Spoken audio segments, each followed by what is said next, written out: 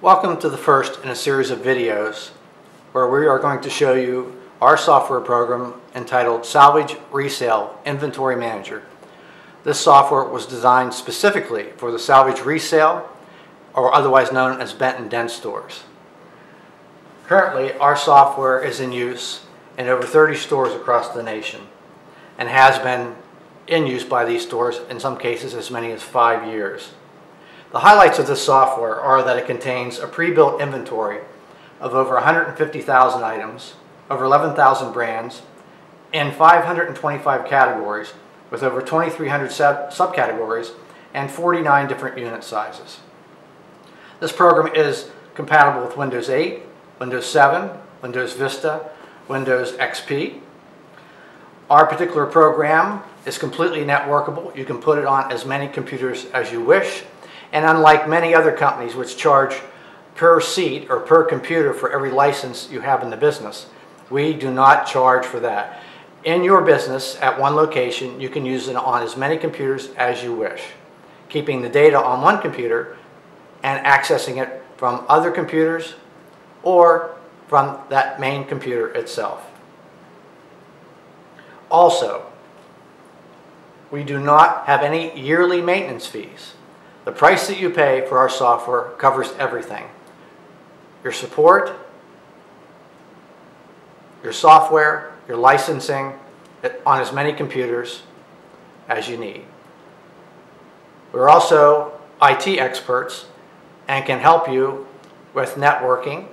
We do recommend that you have a local company for that you work with, but we certainly can help you get that far. So let's begin. The program itself is built around the concept that you will need to enter your vendors, because they will be unique to you, although we have some in our example program. And by the way, we offer a 14-day free demo, completely fully functional. With it, you can install the program, have 14 days to look at it, use it, test out your scanners if you have one handy, or you can plug in the UPC codes by hand if you wish to see how it works. These demos are timed, so they will expire after a certain date. If you need more time, we certainly can help you with that also. So, in order to use the software program, you need to put in your vendors. And you need to build what we call, or add a lot. When you get your product in from a broker or a vendor, you will need to scan them into a lot. That way you can track all the information about that particular lot that had come in. I'm actually going to go from this screen for a moment, the main screen that comes up, and I'm going to go over here briefly to the vendor maintenance screen. Now on this screen, you will see that you have a vendor ID, name, address, city, state, zip, phone numbers. Basically, to get started, you'll need to supply a vendor ID. Now I'm going to actually click the down arrow and you can see we have a number of vendors that we built in here.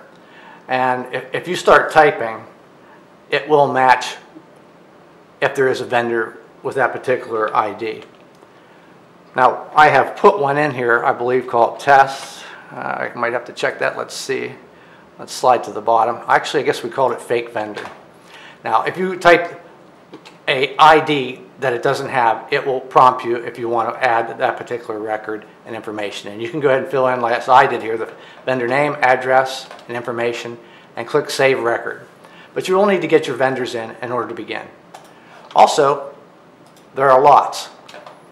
Lots are something you're going to need to put in order to get all your items into a particular lot. I'll just drop down and pick our test lot that I've already added.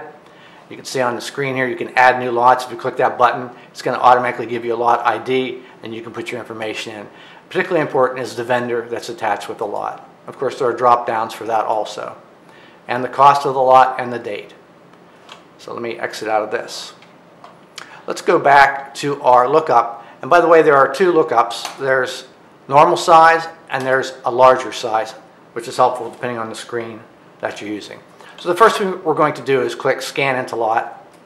And we're going to pick the lot that we set up already called Test Vendor. And you can see there's a number of lots that are already in here.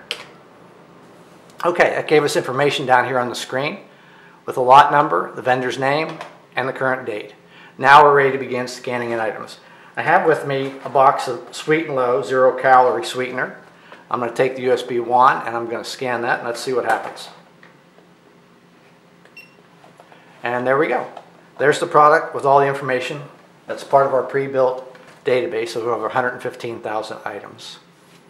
Now once you've put information like that in there, there's some other things on the screen that might be helpful, like calculating lot value. If I click that, it tells me so far, and it apparently picked up on an item I have done earlier in this particular lot. So the total of our lot so far is $2.10. Here's something also that is very, very handy, so you don't have to, if you wonder how much your value you have in your lot, rather than use calculate lot value, you can start and stop the quick accumulator. I'm going to hit F8, and right now it's at 0 because we haven't really started it yet. And as we add items in, let's go ahead and scan that sweet and low one more time. Okay, the accumulator has begun to add things up for us, so we can kind of get a feel for where we're at. We can also, if you'll notice at the bottom, there's an F10 key where you can start and stop your lot tracking. Perhaps you need to go and pause things for a moment while employees are getting other things together before they begin scanning again. And by the way, you can have multiple people scanning into this database of your products. If you have two computers side by side, they can both be scanning in, and the more people scanning in, the quicker your load gets in. Okay, so that's a real quick look at the item lookup maintenance screen, which is where most of your work is going to occur. So for now, we're going to stop this video. We wanted to give you just this quick look and tell you about the product itself, and we'll be back with more videos.